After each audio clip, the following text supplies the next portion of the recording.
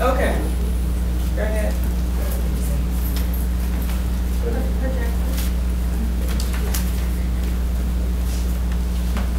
Hello everybody, my name is Delma, and today I'm going to end the age-old debate of dog versus cat. First, I'm going to talk about how trainable they are, how loyal they are. I'm going to talk about the health benefits of owning a dog, and then I'm going to talk about how they come in a wide variety. I want everybody to imagine the worst day possible. You had a flat tire on your way to work, your boss kept riding you all day, and your boyfriend and girlfriend broke up with you. You come home and you are greeted by the one creature that has waited for this moment all day long. Their whole body's shaking, they're super excited to see you. You walk in the door, they jump on you, lick you, they're just excited. Next slide, please. Now, next slide, please.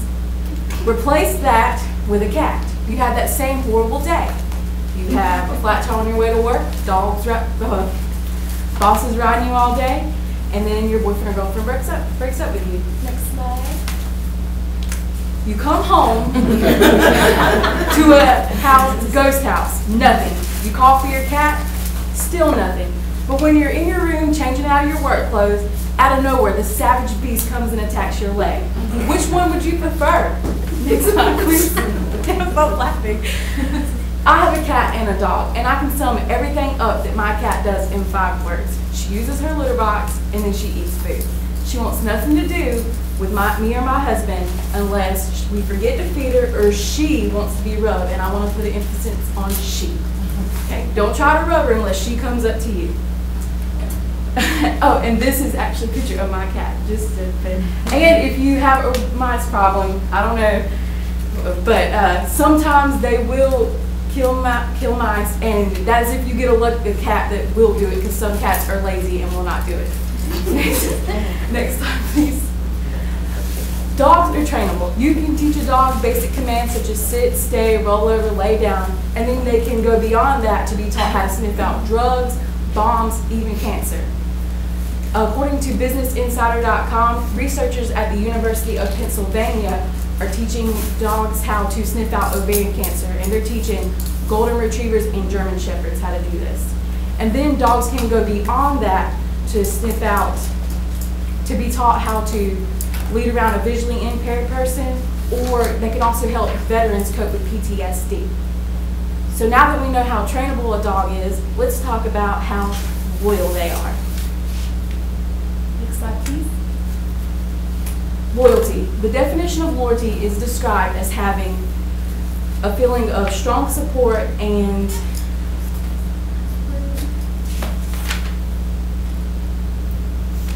allegiance. According to PetTheNest.com, dogs have been man's best friend for over 10,000 years. Loyal doesn't even touch the number. Loyal doesn't even touch the number that represents.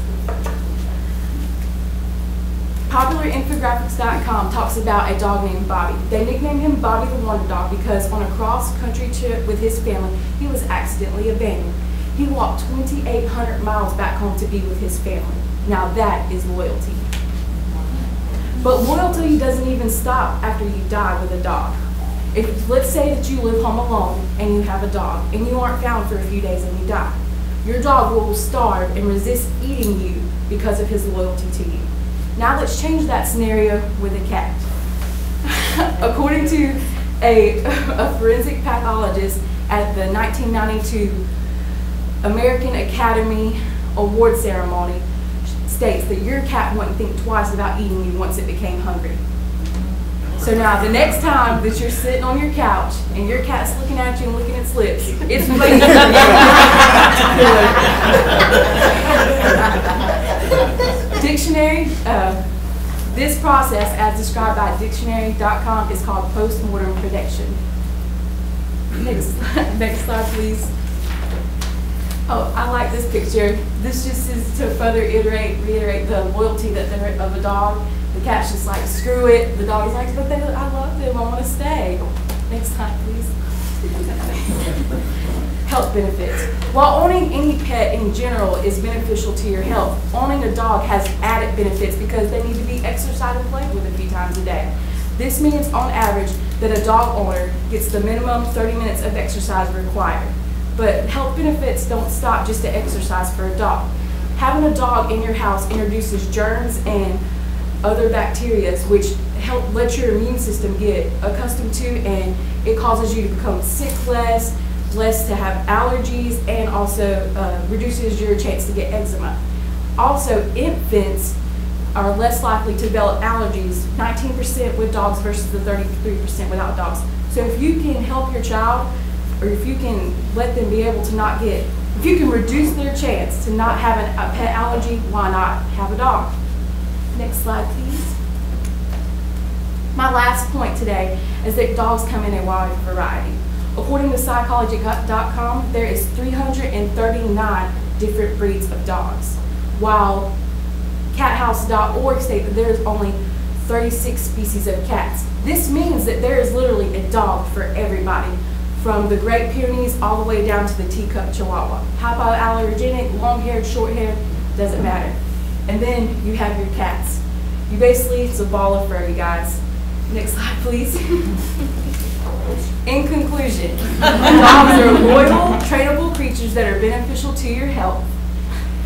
The saying is, a cat, you do not own a cat owns you, and then a house is not a home without a dog. Do you want to be that one person without a loyal companion and not have a house instead of a home? Thank you for your time.